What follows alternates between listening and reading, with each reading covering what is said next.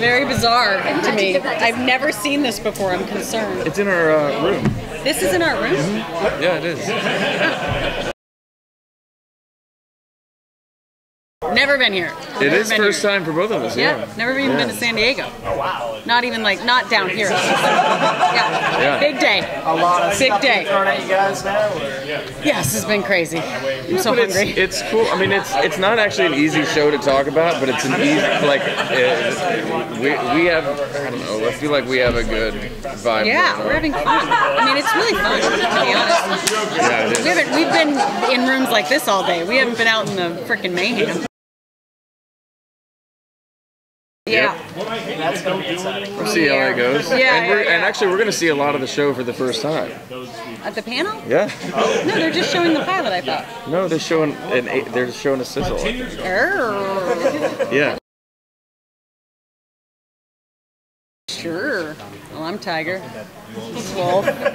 And we're from the year 2162, and we come back to 2017 thinking we're finding our savior because of something we did to try to figure out who our savior would be so we could go back and stop something before it happens, and so that we can not live in constant battle and fighting and complete destruction in the future. Yeah, it's kind of it's a pretty good goal. You handled it pretty nicely without spoiling anything.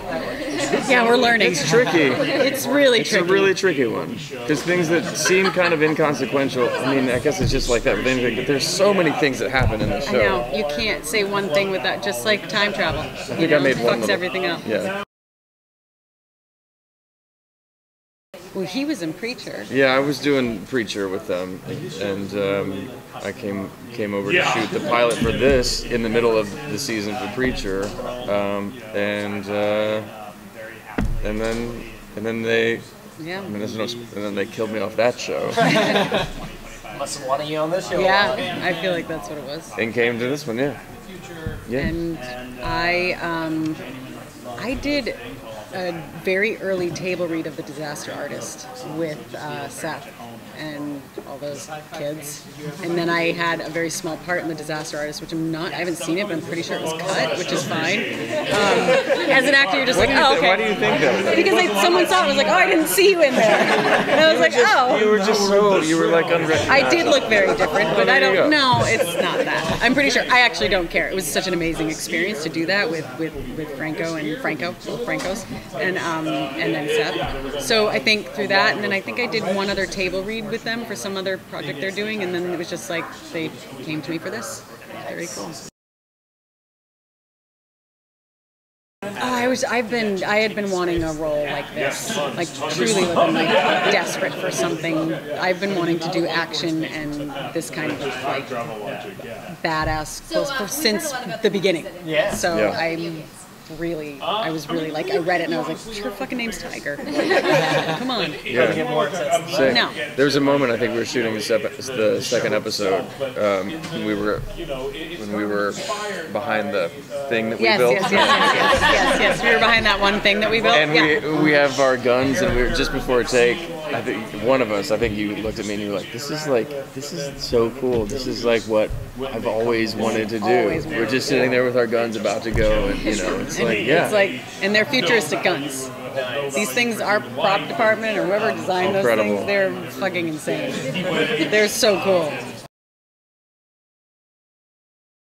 I think, and more. I mean, so much more. This character is just, both our characters are so well developed and so cool and so interesting and so fucking badass that it's just so great. It's so fun to watch him do stuff, and it's fun to do what I do. And then they have their vulnerabilities too, which you don't discover until you get into the season a little bit. Right. You start to really discover that, and that's what was surprising, because I went into this thing like, how is this going to be compelling for a full 13 episodes? This character and both of them. I mean, for sure. I mean, we have such complex, just intricate ways of viewing the world, and then how that all gets blown up as we travel back to a time where there's no constant war, at least not where we are, and it's kind of amazing to see the journey for each of us and the arc of each character. For me, especially, yeah. I mean, for my tapping into the vulnerability of me and what I understand even a woman to be truly, and what that means to be a vulnerable woman and all that stuff like that. That's been taken over here in the future because I'm just kind of like, okay, well, you're a warrior. You don't get to be a woman. You get to be this. And so then that whole concept is like so crazy. I mean, we did a lot of fight training. We learned a lot of the choreography, obviously, because we did a lot of it. Yeah, and then you pick up skills as you go, and then, you know, and then a lot of it too is like you kind of have to take care of yourself. So you look at how, okay, I've got this weird weapon. What's a cool way to hold it? Let me do a little research. You know, it's just like actor stuff. Actor stuff. But that's fun. That's like some of the most fun stuff. For sure. Oh yeah. Yeah, for sure. Oh yeah. And I think it's funny because I watched the first 2 episodes and I'm like, oh, we've evolved so much, and my voice has changed a little by like the 3rd episode, in a good way though. Like but I guess it makes sense because when we land in 2017, we're so hopeful, even though we're very like, you know, like edgy and kind of like not trusting anything. We're very hopeful, and then as we realize our hope is fading, we're back to being very hard again. So I guess it makes sense. Yeah. Yeah, for sure. Mm-hmm. Yeah. He's one of my commandos. Yeah. I'm in charge of demolitions. She's the leader. The leader of the resistance. Yeah. I've decided. We give different answers every time. But this is going to be the same. I would go back to my childhood. Would you change anything? Yes. I'd change things. But you would go back as an outsider and look at yourself as a child and change. Yeah. Or no. You would go back to be yourself as a child. Oh man. I don't know. But if I knew what I know now, I'd go back as myself. And then see yourself as a child and be like, with hey. this brain. Right. So I'd be 36-year-old me. You volunteer to babysit yourself. Yeah. Oh, but you would be a fighter. No, I'd be me. Oh, that's weird. That's weird. Yeah, thank you. There we go. And I would just make different choices. I'd go ride a dinosaur. That'd be pretty bad. Why? But they would kill you. No, it wouldn't. Why? Oh, for you it would be different. Why do you assume that?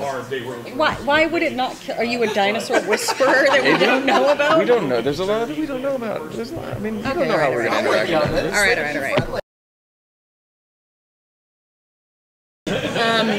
I spent an entire Christmas Eve once with a babysitter named Katie, and we played Super Mario Brothers on like the very first Nintendo. Best game. And that's it. That's all I've ever done. And I played Pac-Man, but that's it for me. I've never played any other. I literally have never played any other video game. That's it. iPhone games? Nope. Oh, I played a few games. I played a few when I knew the show was going to go to the season. I started to play just to get familiar, but I was never a gamer or anything. It's cool. It's fun. I get too obsessive. I mean, like, I can't even knit. I like sports. I like baseball. Like, I've been playing the show recently, actually, and that's fun. It's a baseball game. Okay. I mean, we used to play hockey games, like the video game hockey games as a kid. Yeah, that's 3 games. 3 games. Okay. You can change that when you go back in time. Our goal, the coolest thing ever would be this show becomes huge and they make the video game, right? Yeah. How would you play? I might play that. Oh, for sure. Thank you. Thank you. Have a great time.